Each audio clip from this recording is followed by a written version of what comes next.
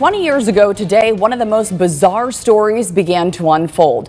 What began as a reported bank robbery quickly turned into what would be known as the pizza bomber. Since then, the crime has spawned books, plays, even a television docu-series. But for those who were actually there on August 28, 2003, nothing will compare to the memories they have of that bizarre afternoon.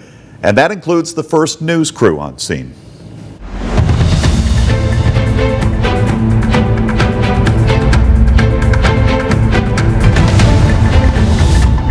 The images are unforgettable. Bank robbery suspect Brian Wells sitting in a Summit Township parking lot with a bomb locked around his neck. That direction. The man was sitting there as he was. Jet 24's Brian Sheridan was the only reporter on the air as those first tense moments played out, with photographer Dan Holland behind the camera.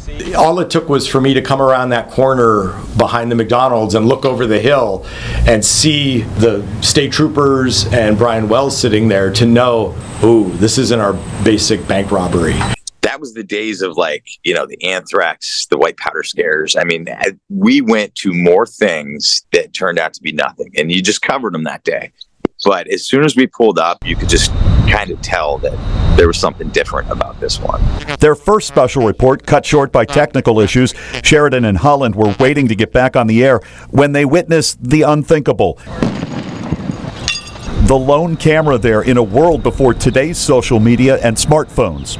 All of a sudden you felt the concussion in your chest, and you heard the shrapnel flying over your head and landing all around you, and it was shocking. It took days for that story to get out to the rest of the country and the world. Today, it would have been instantaneous, and we would have lost control of that story immediately. 20 years later, many questions about the twisted scheme have been answered, but many others probably never will. It began with a bang and ended with a whimper, really, because there was no deathbed confessions or prison, revelations on this. The people involved, they were arrested, tried, and convicted, and they died. Fire insurance on Carter Beach, if it's his responsibility.